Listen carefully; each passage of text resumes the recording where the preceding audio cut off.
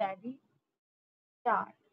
I am directed to say that the government has issued instruction about the retirement of government servants at the age of 55 years under Article 178 of the Constitution in its letter dated the 7th May 1966, copy attached full stop.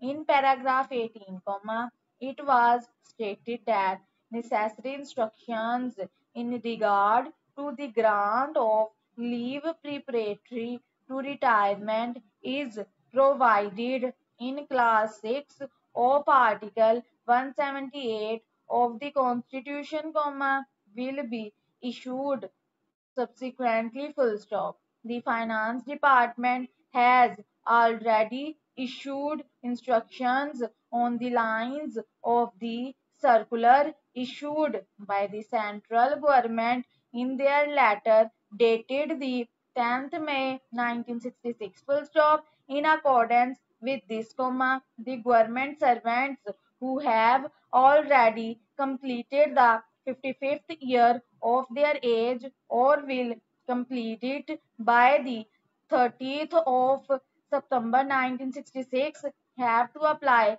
for leave preparatory to retirement not later than 31st July 1966, full stop.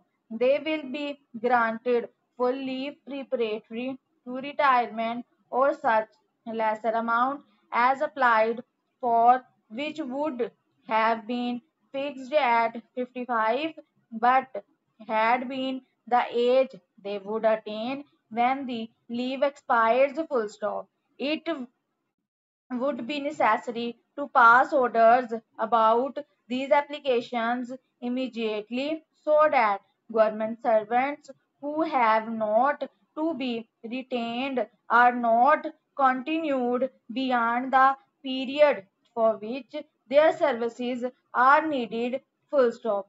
I am to request that special arrangement may be made to calculate leave preparatory to retirement in all such cases, and the report should be sent to the appointing authorities within a week from the date the reference is received by your office, full stop. A sizable number of persons will retire on the 1st of October 1966, full stop.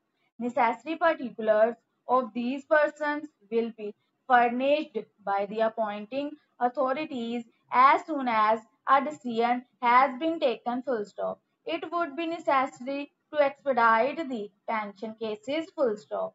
I am to request that adequate arrangement may be made to prepare pension audit verification reports within a fortnight from the date a reference is received by your office, full stop.